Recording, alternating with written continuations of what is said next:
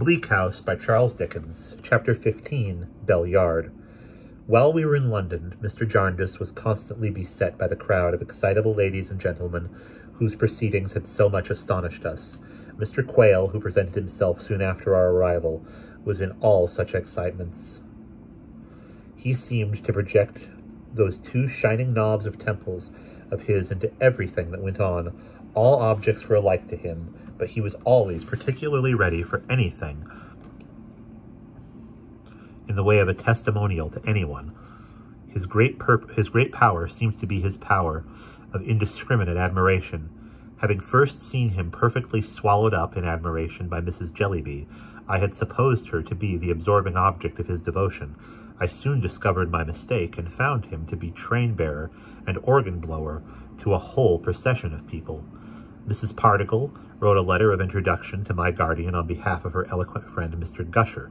With Mr. Gusher appeared Mr. Quayle again, Mr. Gusher being a flabby gentleman with a moist surface, and eyes so much too small for his moon of a face that they seemed to have been originally made for somebody else, was not at first sight prepossessing.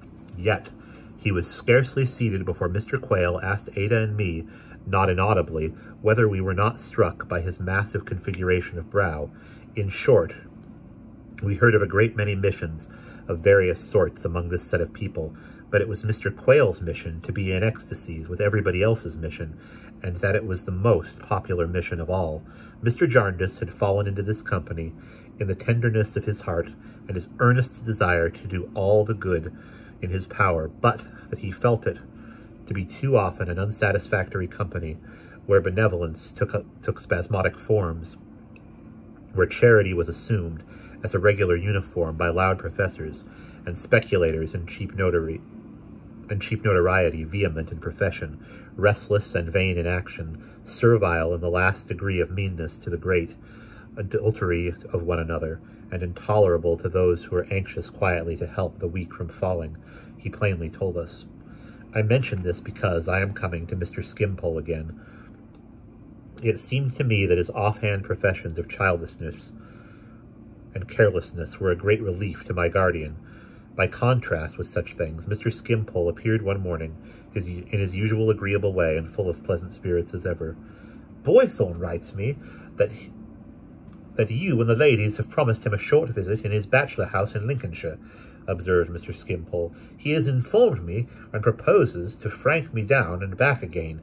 I suppose it will cost money, shillings perhaps, or pounds, or something of that sort. By the by, Coavinses, you remember our friend Coavinses, Miss Summerson? Oh, yes, said I. Coavinses has been arrested by the great bailiff, said Mr. Skimpole. His successor is in my house now, in possession, I think he calls it, and he told me Coavinses had left 3 children, no mother, and that Coavinses' profession being unpopular, the rising Coavinses were at considerable disadvantage. Mr. Jarndyce got up, rubbing his head, and began to walk about. I don't like this, Skimpole, he said thoughtfully. The man was necessary, pursued my guardian. There was no harm in his trade. He maintained his children. One would like to know more about this. Oh, Coavinses, cried Mr. Skimpole at length, perceiving what he meant. Nothing easier. A walk to Coavinses' headquarters, and you can know what you will. Mr. Jarndyce nodded to us, who were only waiting for the signal. Come, we will walk that way, my dears. Why not that way as soon as another? We were quickly ready and went out. Mr. Skimpole went with us. He took us first to Cursitor Street, Chancery Lane, where there was a house with barred windows, which he called Coavinses' Castle. On our going into the entry and ringing a bell, a very hideous boy came out and looked at us over a spiked wicket. What do you want? Said the boy. There was a follower or an officer or something here, said Mr. Jarndyce, who is dead. I want to know his name, if you please. Name of Neckett, said the boy, and his address. Bell Yard, said the boy. Chandler's shop, left-hand side, name of Blinder. We went back to Lincoln's Inn, where Mr. Skimpole, who had not cared to remain near Coavinses, awaited us. Then we went to Bell Yard, a narrow alley, at a very short distance. We soon found the chandler's shop. In it was a good-natured-looking old woman with a droopy, or in it with a dropsy or an asthma, or perhaps both. Neckett's children, she said in reply to my inquiry. Yes, surely, miss. 3 pair, if you please. Door right opposite the stairs, and she handed me the key across the counter. I came out without asking any more questions, and led the way up the dark stairs. We went as quickly as we could, but 4 of us made some noise on the aged boards, and when we came to the 2nd story, we found we had disturbed a man who was standing there looking out of his room. Is it Gridley that's wanted? He said, fixing his eyes on me with an angry stare. No, sir, said I. I am going higher up. Mr. Jarndyce gave him a good day, he said abruptly and fiercely. He was a tall, sallow man with a careworn head, deeply lined face, and prominent eyes. He had a pen in his hand, and in the glimpse I caught of his room in passing, I saw that it was covered with a litter of papers. Leaving him standing there, we went up to the top room.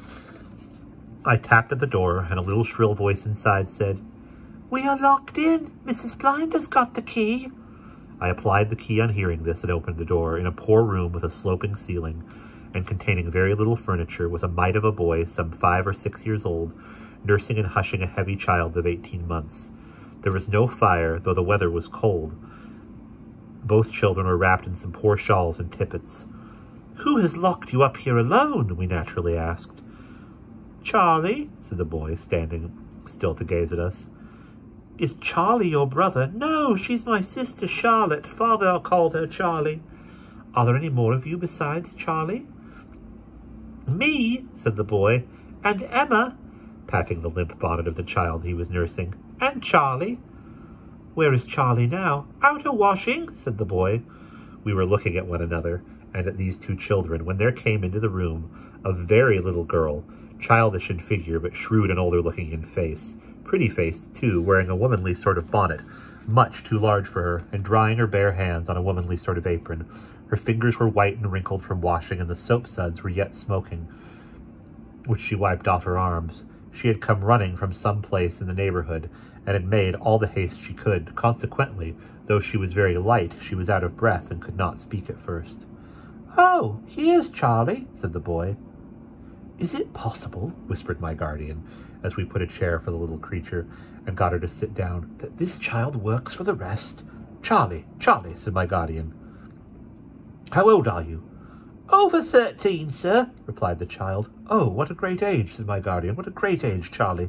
And do you live alone here with these babies, Charlie? Yes, sir, returned the child, looking up into his face with perfect confidence. Since father died. And how do you live, Charlie? Since father died, sir, I've gone out to work. I'm out washing today. And when did mother die, poor mother? Mother died just after Emma was born, said the child. Then father said I was to be as good as mother to her as good a mother to her as I could. And so I tried, and so I worked at home and did cleaning and nursing and washing for a long time before I began to go out. And did you often go out? As often as I can, said Charlie, opening her eyes and smiling, because of earning 6 pence and shillings. Do you always lock the babies up when you go out? To keep 'em safe, sir, don't you see, said Charlie. Mrs. Blinder comes up now and then, and Mr. Gridley comes up sometimes, and perhaps I can run in sometimes, and they can play, you know, and Tom ain't afraid to be locked up, are you, Tom? No, said Tom stoutly. He's as good as gold, said the little creature, and when Emma's tired, he puts her to bed, and when he's tired, he goes to bed himself, and when I come home and light the candle and has a bit of supper, he sits up again and has it with me, don't you, Tom? Oh, yes, Charlie, said Tom, that I do. I stood at the window with Ada, pretending to look at the housetops and the blackened stack of chimneys, when I found that Mrs. Blinder from the shop below had come in and was talking to my guardian. Have many people been kind to the children? Asked Mr. Jarndyce. Upon the whole, not so bad, sir, said Mrs. Blinder. Mr. Jarndyce was turning to speak to us when his attention was attracted by an abrupt entrance into the room of the Mr. Gridley whom we had seen on our way up. "I don't know what you may be doing here, ladies and gentlemen," he said, as if he resented our presence, "but you will excuse my coming in. I don't come in to stare about me. Well, Charlie, well, Tom, well, little one, how is it with us all today?" He bent over the group in a caressing way, and clearly was regarded as a friend by the children, though his face retained its stern character, and his manner to us was as rude as could be. My guardian noticed it, and respected it. "No one, surely, would come here to stare about him," he said mildly. "Maybe so, sir, maybe so," returned the other, taking Tom upon his knee and waving him off impatiently. "I don't want to argue with ladies and gentlemen. I have had enough of arguing to last one man's life, sir," said Gridley. "Do you know anything of the courts of equity?" "Perhaps I do, to my sorrow." "To your sorrow?" said the man, pausing in his wrath. "If so, I beg your pardon, sir." With renewed violence, I have been dragged for 25 years over burning iron. I have lost the habit of treading upon velvet. Go into the court of chancery yonder and ask what is one of the standing jokes that brighten up their business sometimes, and they will tell you that the best joke they have is the man from Shropshire. I, he said, beating one hand on the other passionately, am the man from Shropshire. I believe I and my family have also had the honour of furnishing some entertainment in the same grave place, said my guardian composedly. You may have heard my name, Jarndyce. Mr. Jarndyce, said Gridley, with a rough sort of salutation. You bear your wrongs more quietly than I can bear mine. More than that, I tell you, and I tell you this, gentlemen, if these young ladies, if they are friends of yours, that if I took my wrongs in any other way, I should be driven mad. It is only by resenting them, and by revenging them in my mind, and by angrily demanding the justice I never got, that I am able to keep my wits together. You may tell me that I overexcite myself. I answer that it's in my nature to do it under wrong, and I must do it. There's nothing between doing it and sinking into the smelling state of the poor little madwoman that haunts the court. The passion and heat in which he was, and the violent gestures with which he accompanied what he said, were most painful to see. Mr. Jarndyce, said he, consider my case. As true as there is a heaven above us, this is my case. I am one of two brothers. My father, a farmer, made a will, and left his farm and stock and so forth to my mother for her life. After my mother's death, all was to come to me, except a legacy of £300 that I was then to pay my brother. My mother died. My brother, some time afterwards, claimed his legacy. I and some of my relations said that he had had part of it already in board and lodging and some other things. Now mind! That was the question and nothing else. No one disputed the will, no one disputed anything, but whether part of that £300 had already been paid or not. To settle that question, my brother, filing a bill, excuse me, I was obligated to go into this accursed chancery. I was forced there because the law forced me and would let me go nowhere else. 17 people were made defendants to that simple suit. It first came on after 2 years, and then stopped for another 2 years while the master, may his head rot off, inquired whether I was my father's son, about which there was no dispute at all with any mortal creature. He then found out that there were not defendants enough. Remember, there were only 17 as yet, but that we must have another who had been left out and must begin all over again. The costs at that time, before the thing was begun, were 3 times the legacy. My brother would have given up the legacy and joyfully to escape more costs. The whole estate left to me in the will of my father's has gone to costs. The suit, still undecided, has fallen into rack and ruin and despair with everything else. And here I stand, this day. Now, Mr. Jarndyce, in your suit there are thousands and thousands involved, where in mine there are hundreds.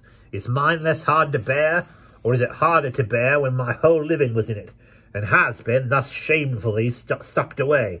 I have done, he said, sitting down and wiping his face. Mr. Jarndyce, I have done. I am violent, I know.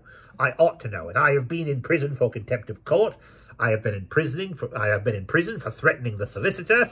I have been in this trouble, and that trouble, and shall be again. I am the man from Shropshire, and I sometimes go beyond amusing them, though they have found it amusing, too, to see me committed into custody, and brought up in custody and all that.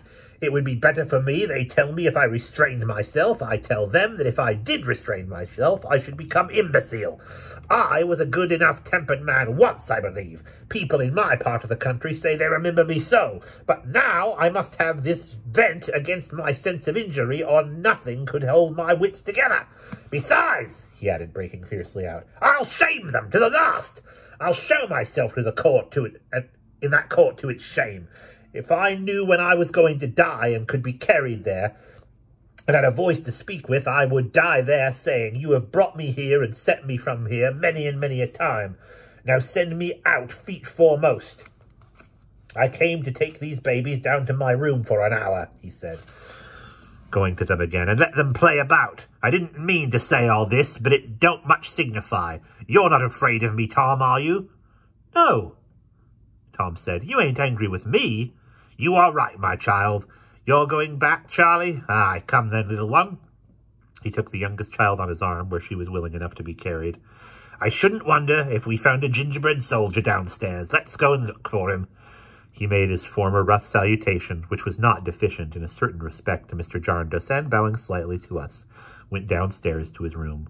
We kissed Charlie and took her downstairs with us, and stopped outside the house to see her run away to her work. And that is the end of chapter 15.